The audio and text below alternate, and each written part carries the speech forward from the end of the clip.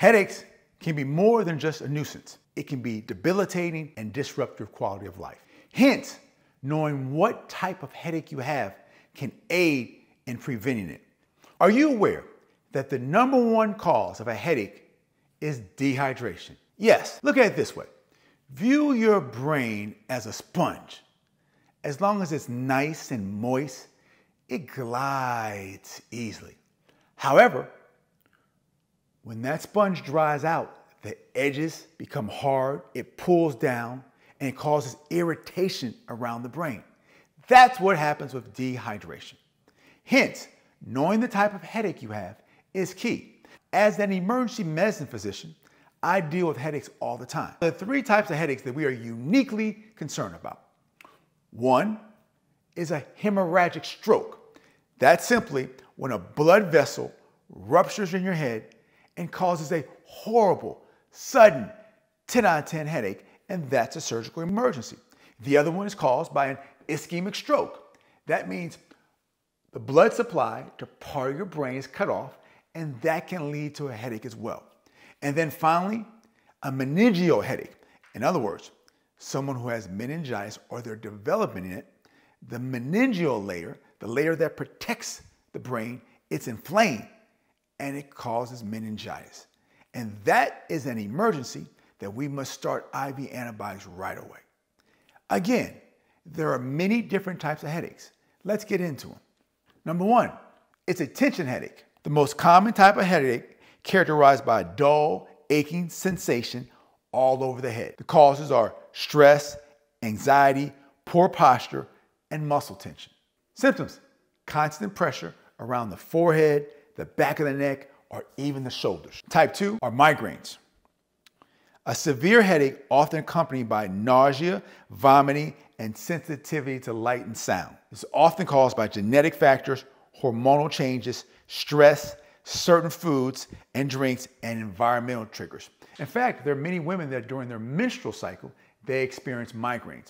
Migraines are on the severe end of headaches. The symptoms: throbbing pain on one side of the head, visual disturbances, and extreme sensitivity to light, sound, and smell.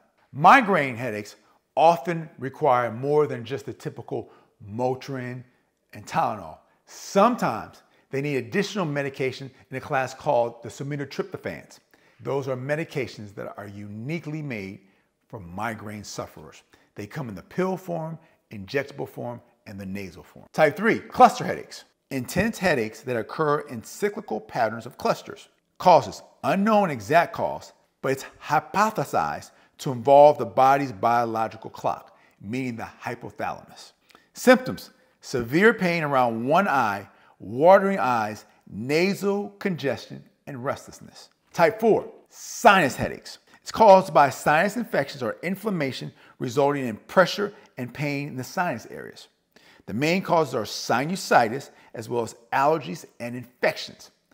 Most sinus infections are viral, and so antibiotics don't generally help with sinus infections. The symptoms are the deep, constant pain in the cheekbones, forehead, or bridge of the nose, along with nasal discharge and facial swelling, and at times numbness on your upper teeth. Type 5, rebound headaches. Headaches that occur from overuse of pain medication. Causes: regular use of headache relief medications such as acetaminophen, aspirin, or ibuprofen. And by the way, you should rarely use aspirin for a headache. The symptoms: frequent or daily headaches, often worsening after the effects of medication wear off. Type 6, hormonal headaches. These headaches are linked to hormonal changes commonly occurring in women, especially during their menstrual cycle. Other causes include menopause as well as pregnancy. The symptoms are often as severe as migraine. Type 7, caffeine-related headaches. This is caused by sudden caffeine withdrawal or excessive caffeine consumption. In other words, you suddenly change your caffeine levels. A good example of this would be for those of us who drink a cup of coffee every single morning. If you miss a morning, you may experience a withdrawal caffeine headache. And the easiest way to fix that is to drink a cup of coffee. The symptoms of a caffeine headache are a throbbing headache, fatigue, difficulty concentrating, and even irritability. Type 8, exertional headaches. This is triggered by physical activity and exertion. Cause: intense physical activity, such as running, coughing, or even sexual activity. The symptoms are throbbing pain, usually occurring on both sides of the head during or after physical activity. Share some of your experiences with your headaches. What have been some of the cures and remedies that have helped you? And any healthcare providers, please leave a comment or share some insights. For more health tips, be sure to follow.